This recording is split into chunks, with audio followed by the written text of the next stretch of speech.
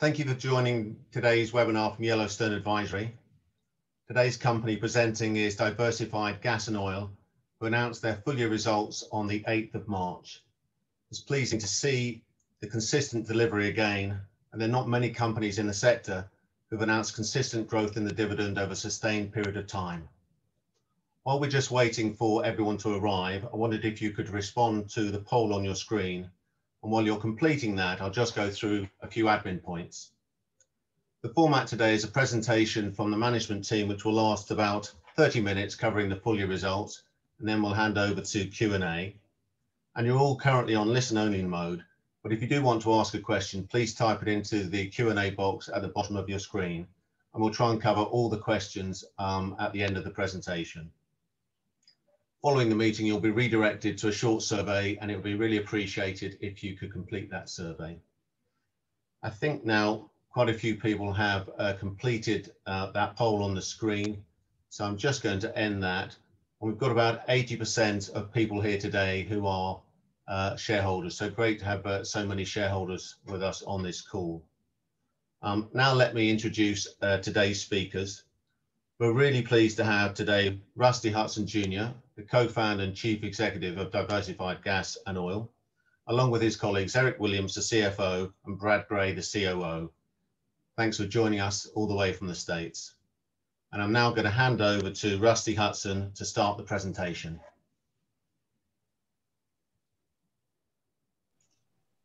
Thank you very much. Appreciate it. Thanks everyone for joining us, I guess, in the evening hours in London. We're going to walk through a presentation that we put out with our year-end numbers. We'll try to move through it at a fast pace so that we can leave some time for questions at the end. But we will start on page 5 of the presentation, and it will be up on the screen. So for those that want to look at it online, 2020. So we're going to talk about it a little bit, talk about the numbers, but really wanted to emphasize what a great outcome 2020 was for Diversified in the midst of some pretty challenging environments, both from a pandemic perspective, also from a commodity price perspective, as we in the U.S. experienced one of the lowest, saw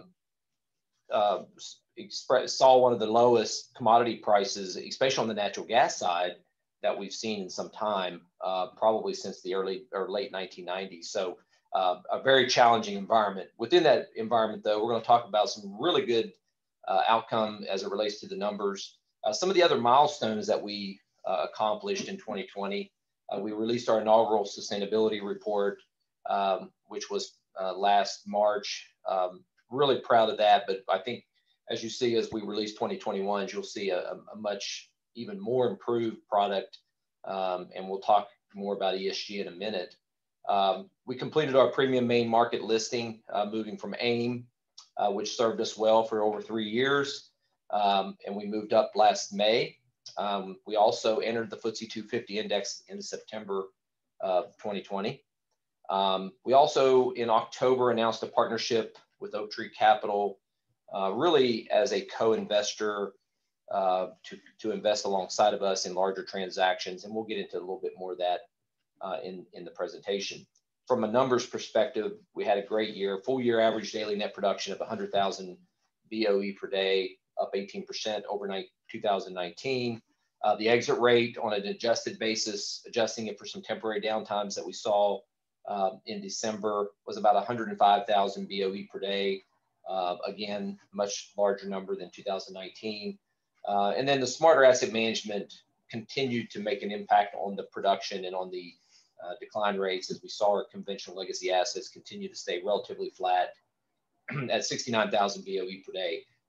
Cash margins, very strong, 54%. And you'll see in our numbers, for 3 years now, we've been able to maintain 50% plus EBITDA margins through a lot of different a lot of different commodity price movements and cycles. And that's extremely important. That goes back to our hedge strategy and being able to keep near-term pricing out of the picture.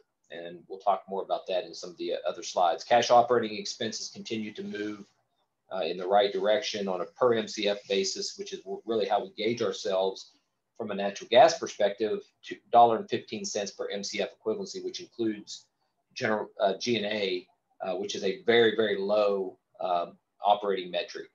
We continue to hedge to protect the cash flows. 90% of our production for the remainder of this year is hedged at a floor of $2.94 per MCF. 65% of our production in the first half of 22, and really 60% overall in 22, is already hedged and ready to at $2.84 average floor, which gives us a lot of vision and opportunity to look at the prices as we go throughout the rest of this year and make some improvements with our hedging going forward in 22 and forward, as we feel like we see a macro event taking place where natural gas prices will continue to get stronger. The balance sheet continues to stay very strong, 2.2 times levered, which is in the range of the 2 to 2.5 times that we talk about, with adequate liquidity at $213 million at year end, and that has come up even a little bit further since the end of the year. So all in all, a very positive 2020 for Diversified. Flipping to page 6, talking about the track record since 2017, the strategy keeps delivering. Low decline, stable production, which is the underpinning not only of production but of the cash flows of the business. We've seen we estimate about a 7% corporate production decline rate as we move through 2020, and that will continue into 2021 as we use our smarter asset management to offset the declines in the conventional production. And then we're going to experience probably high single-digit declines in our unconventional production, and all in a 6 to 7% decline rate. Cash costs continue to make a big difference in the margins, as you can see since 2016, how we've moved that down over time as we've added scale and size to the company. The hedging strategy continues to add a lot of value, which is really the emphasis, because at the end of the day, that's how we pay the dividend and continue to pay it on a consistent basis.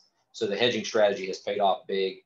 And it also, we've been able to maintain a very low leverage profile through all of the commodity price cycle movements, staying at about a 2.2 times net debt to hedge to EBITDA. Cash margins, we talked, you can see the 3-year of greater than 50%, which is really incredible when you look at the industry over the last 3 years and what it's had to endure in terms of pricing and commodity price cycles.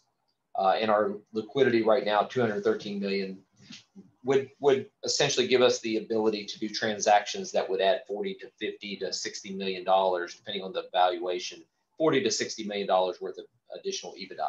So track record has been very good since 2017. The strategy, we talk about this all the time, continues to stay consistent. You'll never hear me talking about how near-term gas prices are affecting the business. We're always hedged out. We're 90% hedged this year, 60-some% next year. We're thinking about 2 and 3 years down the road when it comes to hedging at all times. Near-term gas prices are never impacting the business. We're generating a lot of free cash flow, the free cash flow yield at 25%. What makes it very nice is we don't have a lot of capital expenditures to have to spend that on, thus the ability to distribute to our shareholders. And you'll see our stated 40% of free cash flow dividend strategy. The balance sheet, low leverage, keep dry powder for future transactions and future opportunities. The thing about the balance sheet is we try to maintain a very strong, low levered balance sheet, so that when opportunities present themselves, we're always able to be on our front foot and able to take advantage of those when they present themselves. And you can see how it's paid out over the long haul since the IPO, and how the shares have performed on a total shareholder return of about 174% since the IPO, and 116% since the downturn last year during the COVID last March. So in a year's time, about 116%, the recovery in the share price in the return thresholds over that period of time, and really compares extremely favorably to the NASDAQ, to our peers in Appalachia, the FTSE 250, and you can see all the different ways that we stack up against those. The business model naturally aligns with ESG. ESG is becoming more and more of a focus, obviously in the markets, but also here at Diversified. The strategy itself lends itself to good ESG. And when you look at the way we acquire assets that are existing production, we don't drill, we don't have those emission issues that come with drilling and fracking. And we're taking assets and we're optimizing and producing them and keeping new wells from having to be drilled just to cover the additional demands on the products. And so our wells, by deploying the smarter asset management programs and improving the production on the wells, in theory, keeps new wells from having to be drilled. And then our midstream assets, transporting the gas, getting it to market. We work these assets, we improve them. We're looking at ways to make them less, to reduce the emissions of the assets as time goes by. So our whole strategy and our culture is focused on stewardship, which is good ESG. And you can see on the next slide, good, and we're starting to pan this phrase, but good ESG is good business for DGO. So you can see some of the things that we consider to be very effective. Our smarter asset management, optimizing the operations. We talked about how that's reducing fugitive emissions and increasing our asset integrity, protecting the cash flows, paying good wages to our employees from a social perspective, compliance with our debt covenants, and then we're safely and systematically retiring wells as they become uneconomic, which has been a problem in the U.S. in general because plugging and getting and abandoning these wells, not a lot of companies have been doing that responsibly. We are, and it's efficient use of capital. And you can see the governance initiatives that we've done as we've moved throughout 2020, the enterprise risk management, our enhanced company-wide risk management programs to identify and assess and prioritize risks, the TCFD and the disclosure requirements that come there, and how we are integrating and making that a big emphasis in our disclosures. And then all of our comp now is a large percentage of our comp is linked to ESG. 25% of our executive bonus plans in 2021 versus 10% in 2020. So all these things, as we say, good ESG is good business for us. With that, I'm going to turn it over to Brad to talk some operations highlights, and then I'll come back at the end and talk a little bit about the strategy going forward. Thank you, Rusty. First thing I'd like to say is thank you to our employees for delivering great results. Anytime we're in front of our investors and we have the opportunity to show appreciation for the employees and their efforts, I like to take that opportunity. So that we thought they stayed committed to our strategy and our priorities and produced some terrific results. Over the next few slides, we're going to pull the layers back just a little bit more on some of the highlights that Rusty shared. And we'll first start with ESG. And we'll hit each one of these categories. From an E perspective, we've historically always had a strong E. That has been a foundation as a part of our business, as our business model really is a sustainable business model. When we acquire existing assets, wells, pipelines, and compressors, that really sets us up for a strong E. So what we've highlighted here are our emissions data that we are presenting and reporting on in our annual report and sustainability report. Last year in our inaugural sustainability report, we indicated two things. One is that we had reported some very conservative numbers as we were pulling together our different data sets, and the two, during 2020, we would work on improving and solidifying our data sets for our emissions information. And we were able to accomplish both of those. That, along with the benefits of our smarter asset management programs of eliminating compression, repairing leaks, and improving lift techniques, we were able to report a 27% decline in our overall CO2e emissions.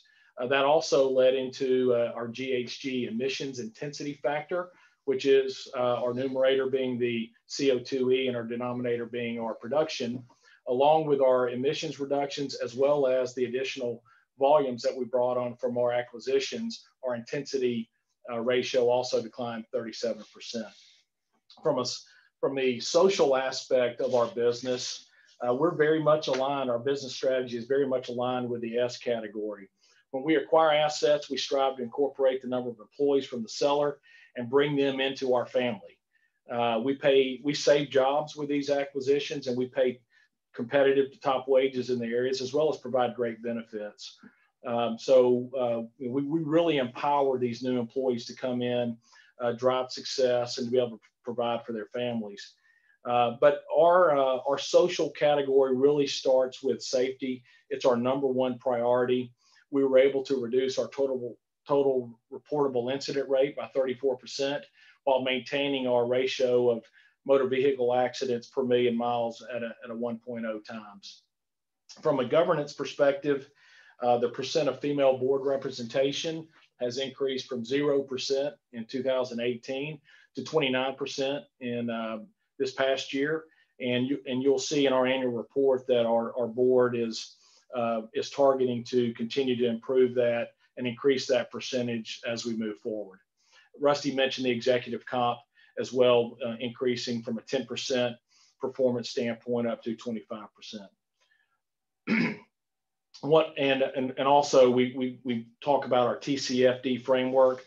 That's going to be an important part of our business model going forward, and there'll be more disclosures coming out on that. One other significant governance activity during 2020 was the formalization of our enterprise risk management program.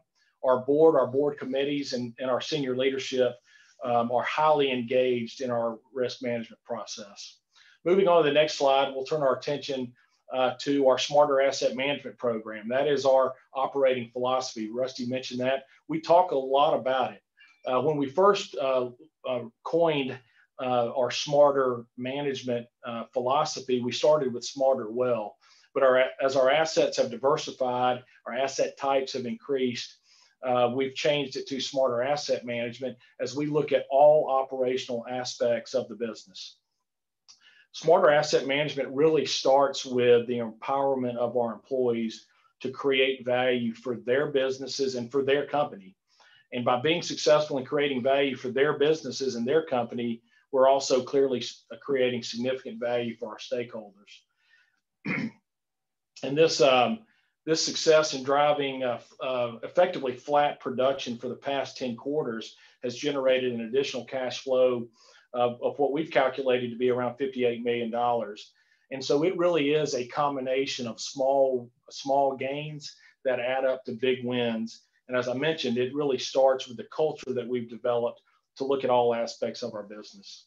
So it's one thing to talk about programs, brands, and priorities, and I'm moving on to the next slide here, but it's much better to really show real world examples, tangible examples of our smarter asset management practices. And on this slide, we've provided three examples of how our employees, as they've run their businesses, have added value to the company. The first example is what we've called Pennsylvania Pipeline. We acquired, in one of our acquisitions, we had a field of wells, 25 different wells that were stranded. They were shut in, they were not producing. Through our diligence efforts, we determined that the wells were shut in because the pipeline was not connected. So we worked with the pipeline company. We utilized our equipment, our employees, reconnected the pipes, and those wells are now producing.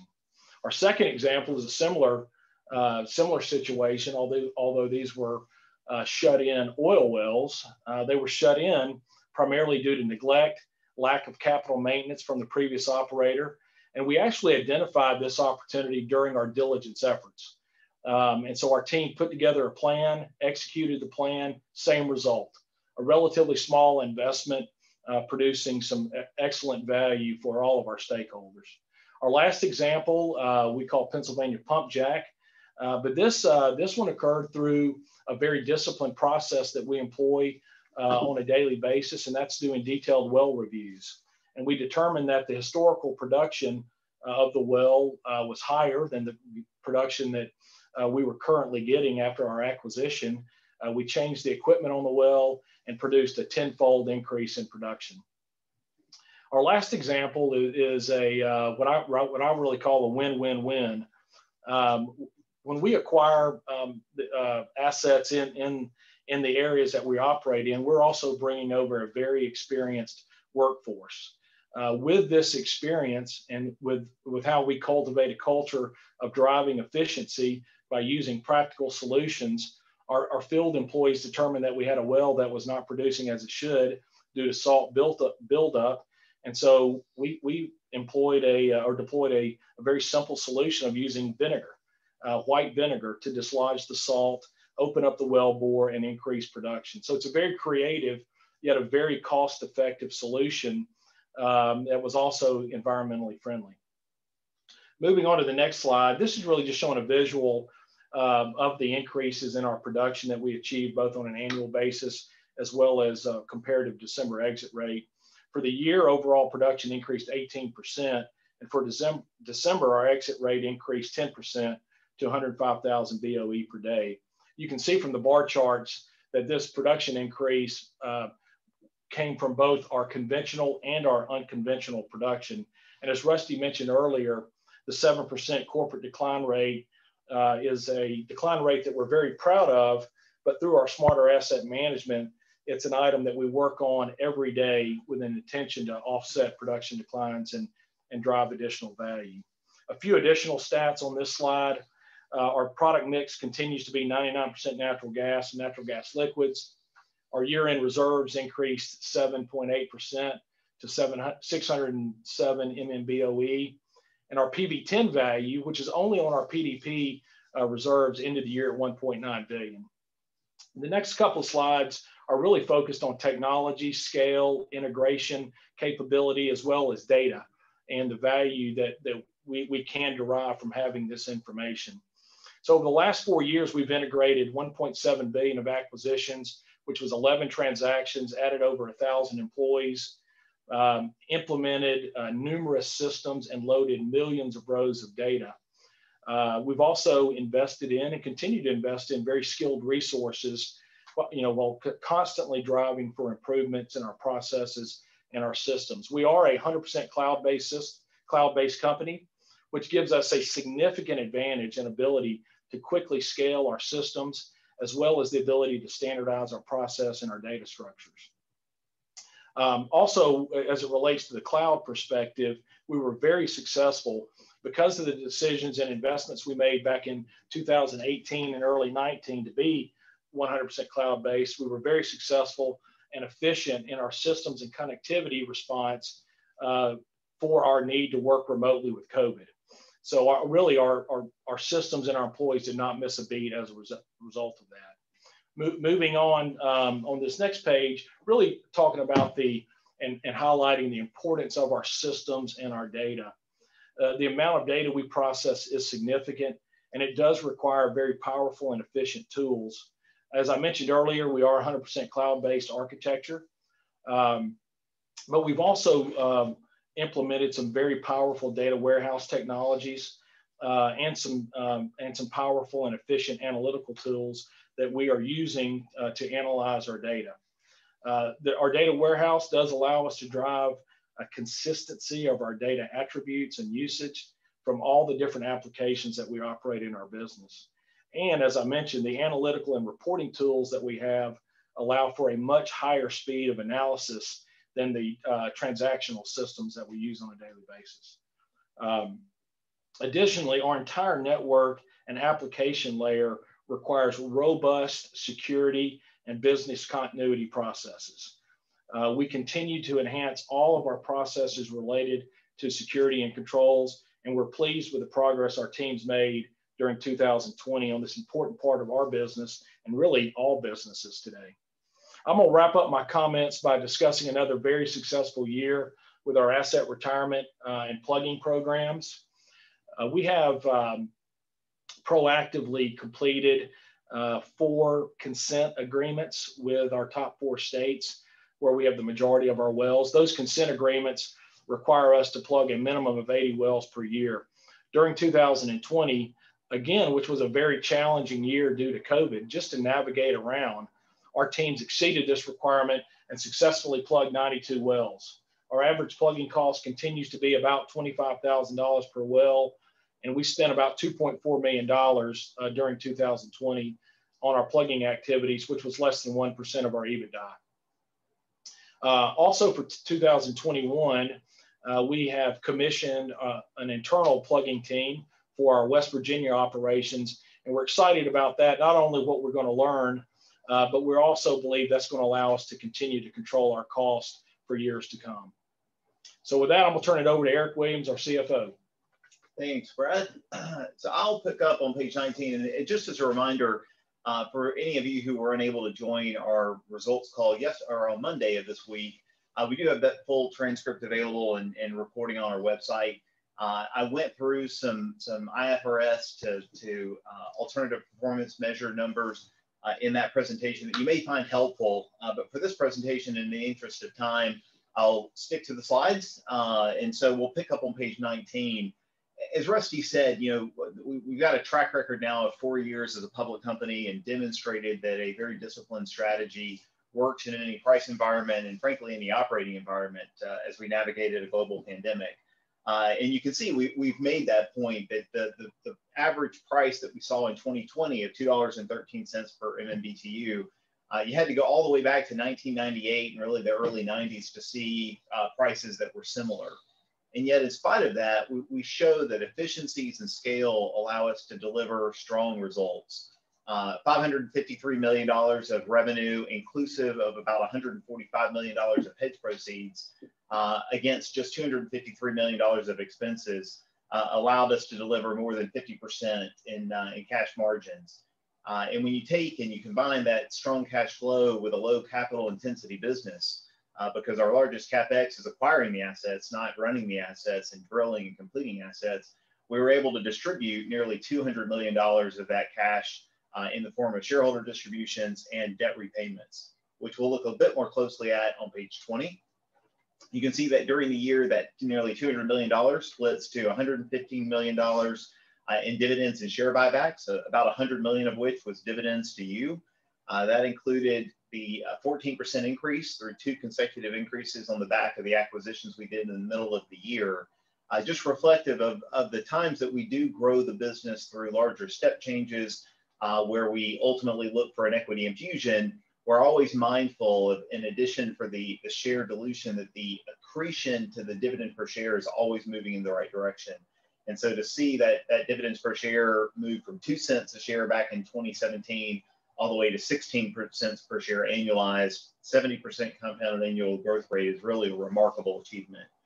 And in addition to the dividends and share repurchases, we did pay down $82 million of debt. And when you look at our track record since the IPO, and we've always been a cash flow focused business, over $500 million returned in those same ways, $287 million back to shareholders and $245 million in debt reduction. I'll move on to, we talk about being an efficient organization and very much focused on our cost. Brad's team does an exceptional job of being very mindful that every dollar matters, every unit of production counts, and those two work together to deliver the unit cost that we talk about. Importantly, that base LOE, the bottom portion of the stack, you see contracting 30% from 18 to 19 and a further 24% coming into 2020. And that's just reflective of how focused we are on being very efficient across an ever-growing asset base and the employees that we use to run those wells.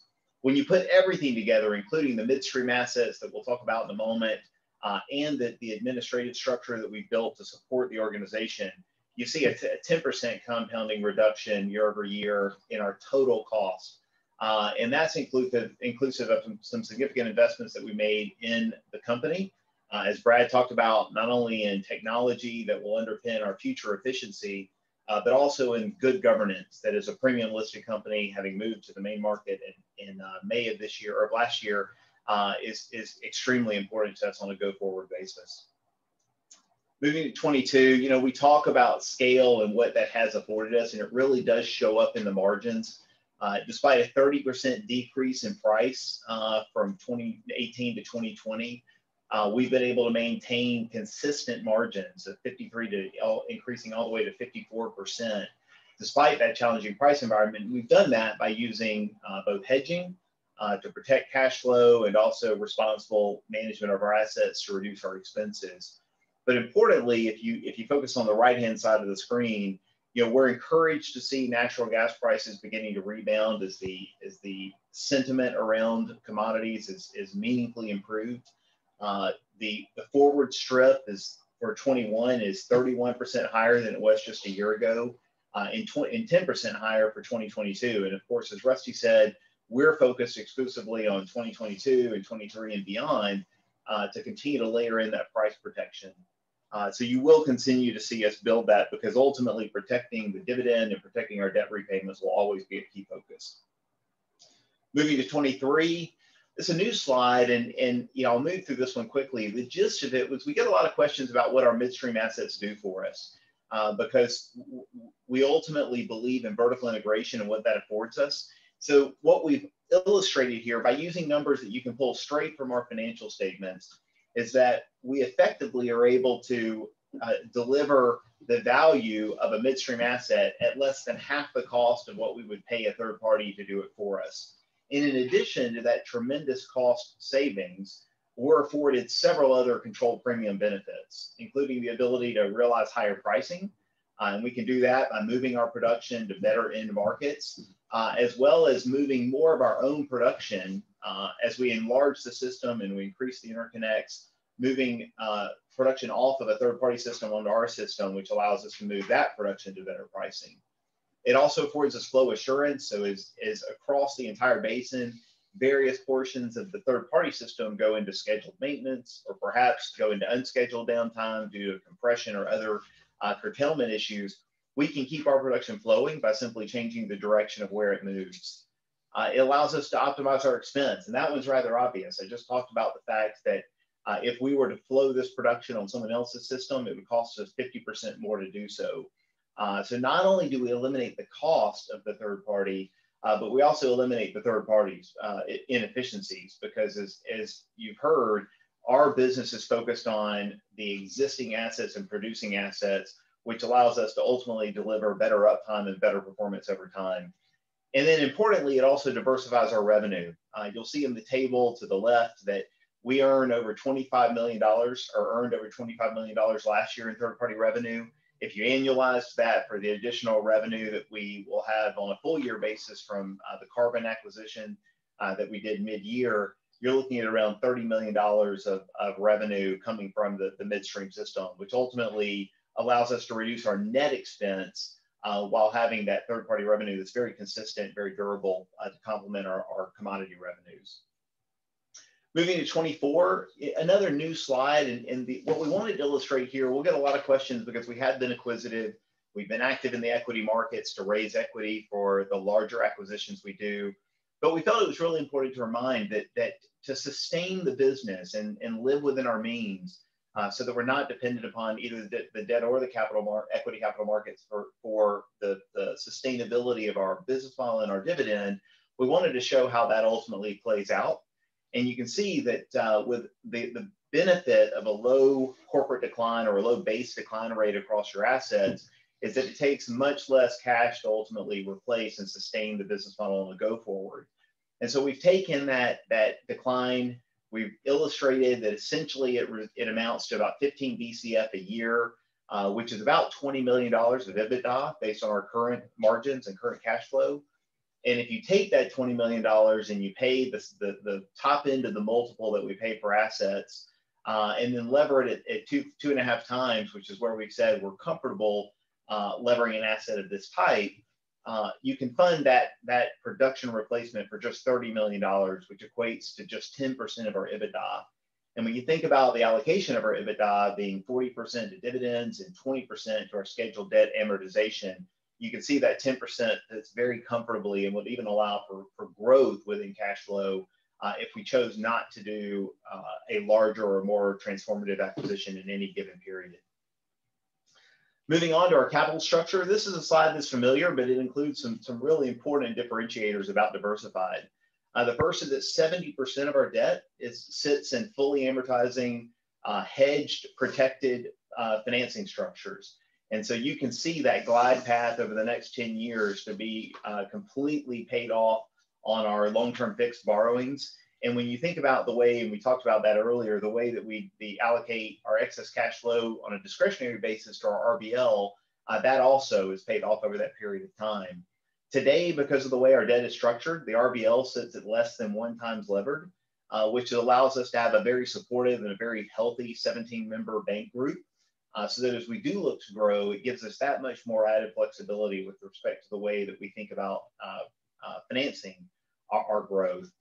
And very importantly, we've maintained a low cost of financing. You certainly saw some defensive raises over the last year where companies had to pay significantly higher premiums to get financings completed.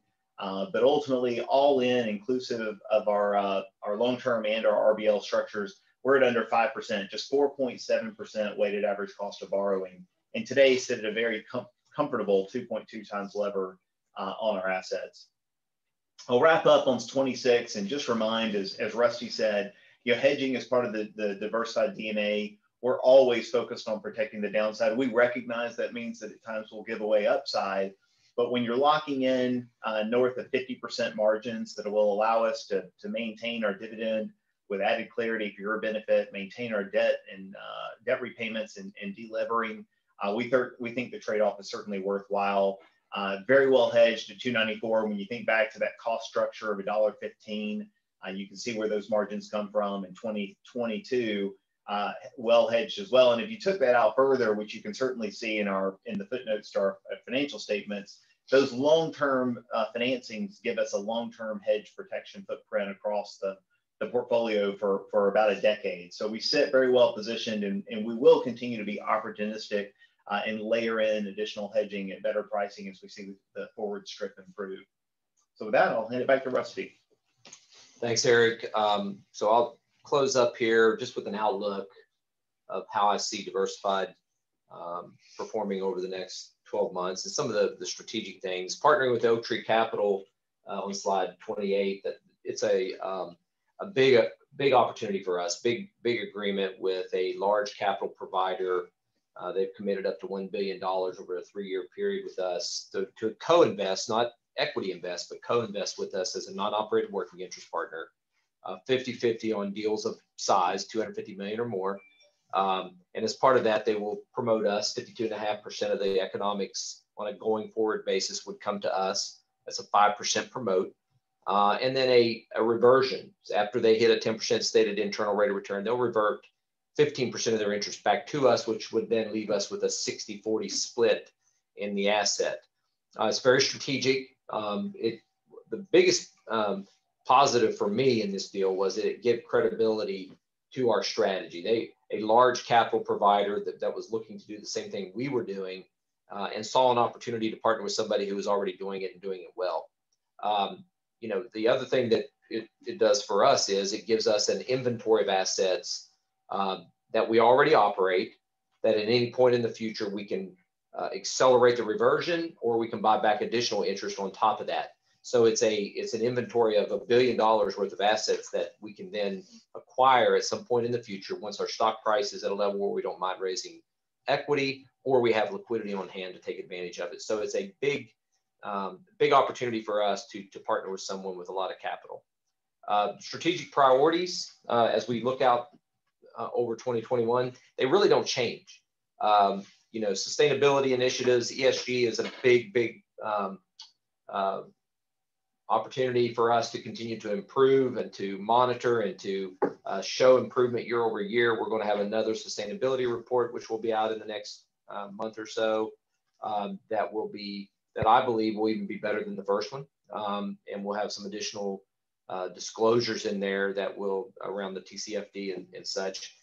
We'll continue to maintain our growth strategy in a very disciplined manner, maintaining our balance sheet strength, not over-levering. As I've told over and over again, we'll never risk the balance sheet just for the sake of growth. We'll continue to protect future cash flows with our hedging strategy, but also from a production perspective, really focusing on the operations of the business and really, tightening up and making improvements along the way. As we've grown the business, now it's really just focused on operations and maintaining every unit of production we possibly can. all of these will continue to be very strategic priorities for us as we move throughout 21. And then lastly here, just stating some of the obvious for us, but you know, why invest in Diversified? And we continue to show stable cash flows. We've done it now for 4 years. We've done what we said we would do. We've paid our shareholders a very reliable and stable dividend, and actually a growing dividend. We continue to integrate our operations and provide a low cost structure, which has really been the emphasis, and allowing us to operate at such high margins, keeping our balance sheet strong, underpinned by low leverage, hedging our production, keeping our declines in check by maintaining a very flat production profile on our conventional production, and keeping our unconventional production in the mature state, not acquiring two assets which have high declines, and then just the low capital intensity of our owned assets. All these things really provide for a very stable business, a very strong business, and as you have seen on our previous slides, a return on equity focused business. So with that, I will stop the comments and open up, I believe, for some questions. That's great. Thank you very much, Rusty. And many congratulations on an excellent performance in a tough year. As you said, we're now going to go over to questions from the audience. We've had a couple ahead of time. And just as a reminder, if you do want to ask a question, there's a Q&A box at the bottom of your screen. Just type it into that, and we'll try and cover as many questions as we can in the time available. First one, just a straightforward one on the cash margin. Where can the cash margin get to, or is 54% as good as it gets? Well, I think there's a balance. You know, we have to look at, you look at our cost structure and getting down around $1.15 per MCF, which includes G&A, by the way. We can't cut too much. You got to keep reinvesting back into the business. And so we're comfortable in that cost of 115 to 120. The margins, if we maintain a 50 to 55% EBITDA margin, we're going to be very successful as a company. So we're very comfortable in that range. You know, could we get above that? Possibly, as we add some, unconventional production at very low operating costs, but we're very comfortable with the margins that we're currently experiencing. Okay. Got a couple of questions here on acquisitions, and I'm going to ask them together because I think they come together. So the first one is, what kind of acquisitions can we expect? And then secondly, it said on the acquisition strategy, who are the seller of assets at these gas prices? What do you do to persuade them to sell? And if you look at the I guess the deals that are coming ahead, how are they going to be split between Diversified's involvement and Oaktree's involvement? Yeah, well, I think, the acquisition market is pretty, it's robust, but there's a lot of different types of assets for sale. So there's a lot of development assets that are out there in the market, which obviously doesn't fit our profile at all. We try to stay away from development projects. We don't want, to be on the drill bit. So we're very selective. And so we're focused on the PDP ones and the ones that have a profile of asset that looks a lot like ours. The market is pretty good right now, and we're evaluating things. I think that if you looked at the transactions that we're going to enter into in the near term, potentially, those would be, deals that could be done without Oaktree's involvement, but not necessarily that they won't be involved, because we can involve them in any transaction, regardless of the size. We're only required to show them everything over 250 million. But I would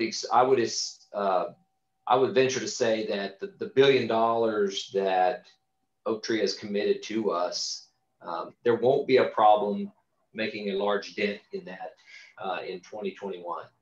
So we'll be out there. We'll be active.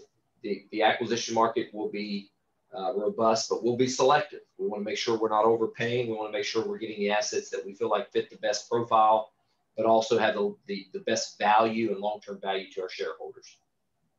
Sounds like you're going to be quite busy. Just a linked question on the Oaktree tie-up. Now that you have that, does that mean you're considering a dual US listing? Well, I don't think there's any intention on doing that anytime soon, but the intention obviously is to move into the U.S. markets at some point in some manner, whether that's a dual listing or if it's a full listing. You know, I think we need, as I've stated on various calls, we need to be bigger. We need to be $2 billion or more in market cap. So it's going to take some bigger deals over the next 12 to 24 months to get us in a position to be able to take advantage of that opportunity. Okay. Moving on to the operations and the assets that you've got. Could you try and explain the reserve profile a little bit? How many years reserves left do you have at the current volumes if you exclude acquisitions?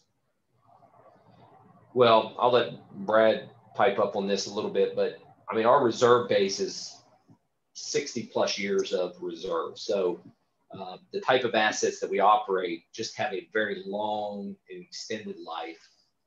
Appalachia probably has the longest and lowest decline type assets in the country.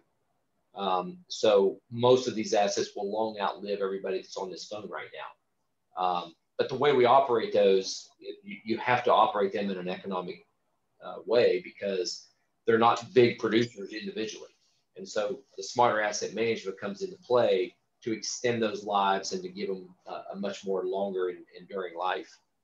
Well, I'll just add to it, and Rusty mentioned this on the acquisition strategy, but as you've seen, we've grown production, but we're also growing reserves. And so we're replacing our reserves through the acquisition. Eric walked through an example on the cash flow side. Well, the reserves follow with that. So we do have a very long life, and our task is to arrest that decline as much as possible. Okay, thank you. Here's a question, which I think is a good question here. What are the biggest risks that Diversified faces over the next 3 to 5 years? And are you concerned about President Biden's policy focus on renewables? No, not really on the Biden question. You know, I think that I don't think it's just Biden. I think renewables are an emphasis everywhere. But definitely in the U.S., it's going to be more of an emphasis than it was previous. But I do think that anybody who thinks that, you know, natural gas for sure is not part of that equation is just fooling themselves. It's too much of our power grid. It's too much of our chemical supply. It's, you know, LNG, all these things that are taken into consideration. There's renewables can't replace it in a very short period of time. And you know, honestly, I think oil is going to be a much more part of the equation going forward than what people think. So, you know, I think that overall the regulatory environment will be a little harder to deal with as we move forward, mostly from pipelines and federal lands, drilling on federal lands. But the one thing I think people are not really focused on is that these regulations come at a cost.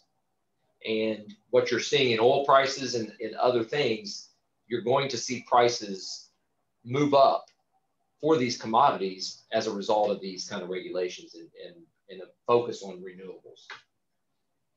Okay. Going back again to the assets and the acquisitions, are there sizable areas of the Marcellus or the Utica plays where PDP reserves have reached a point in their decline profile where they fit your acquisition model? Yes. And you know, we are 30% of our production today is in those types of assets. So it's not something that's new to us. But what we are is discussing these kind of packages with operators. Once they hit that 3 to 5 year, you know, mature state where they're in terms of their production profiles, that's when we're interested. When they hit 3 to 5 years of age, that's when we'll start to take a look. That's when the decline rates start to marginalize where they can be managed much better. Excellent. We've got a question here on the dividend, and I know the dividend's been you know, growing very nicely since you floated, and it's clearly important to a lot of UK investors.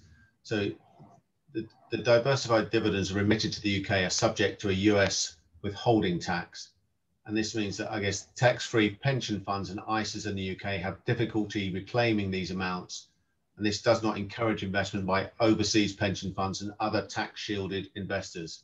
Is there any way that Diversified can help mitigate these withholded amounts?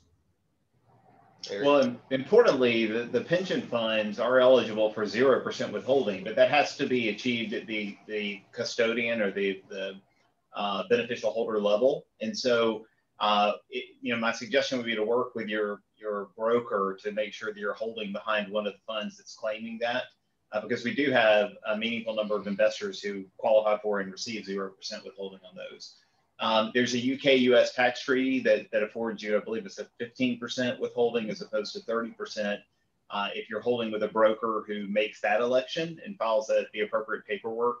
And then for anyone who is paying 30, it's an important reminder that, and I would advise you to, of course, consult with your own tax professional, but it's certainly our understanding that you should be able to claim a foreign tax credit on your return to receive back the value of any excess withholding over what you would otherwise pay on a typical dividend in your ordinary course. And so that's how we ultimately have navigated it, but that generally sits more at the broker level than at the corporate level. Okay, thank you.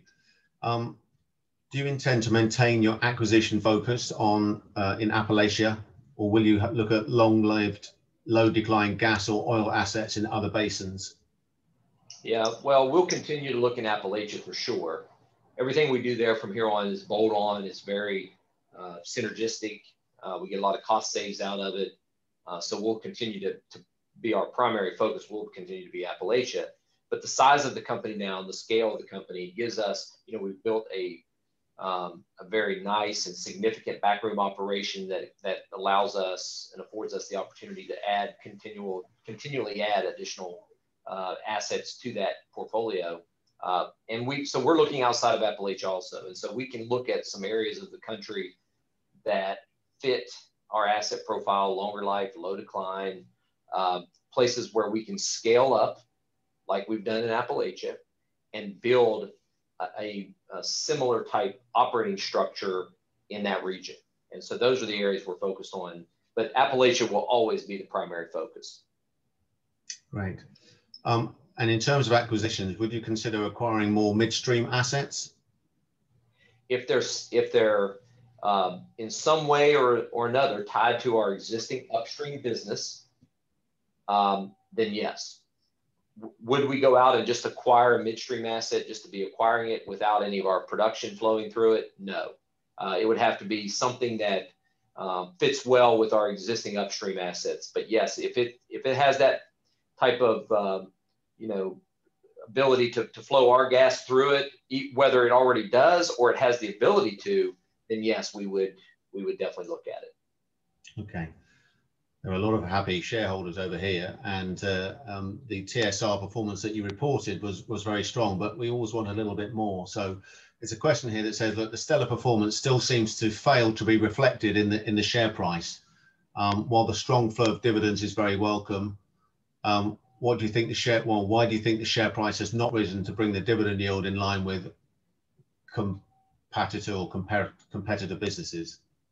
Well, I think in the last month or so, up until the last couple of days, actually, but we had seen a pretty steep rise in the share price. And I thought when you're trading at levels of 6.5 times EV to EBITDA, and your dividend has come down to 8.5%, you're starting to get priced pretty close to where you think you should be.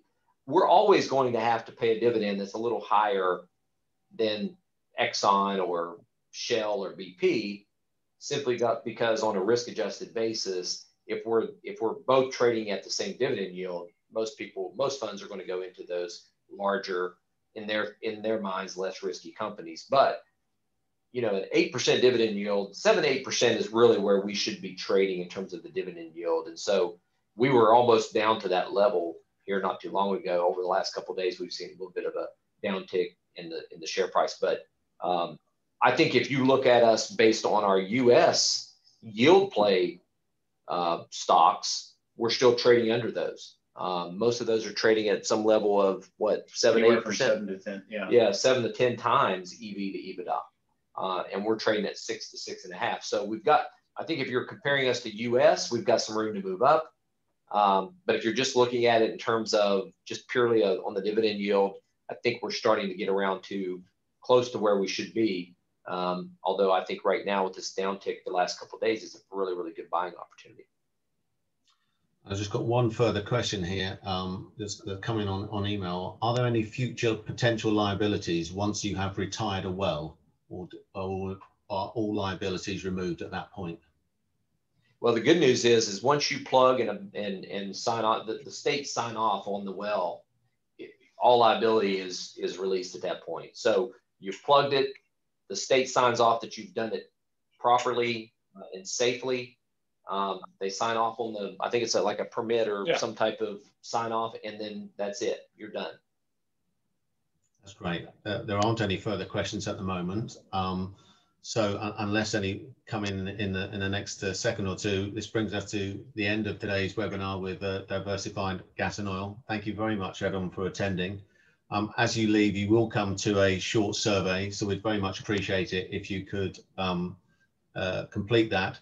If you've got any questions that haven't been answered and wanted to send them through, please send them through to info@yellowstoneadvisory.com.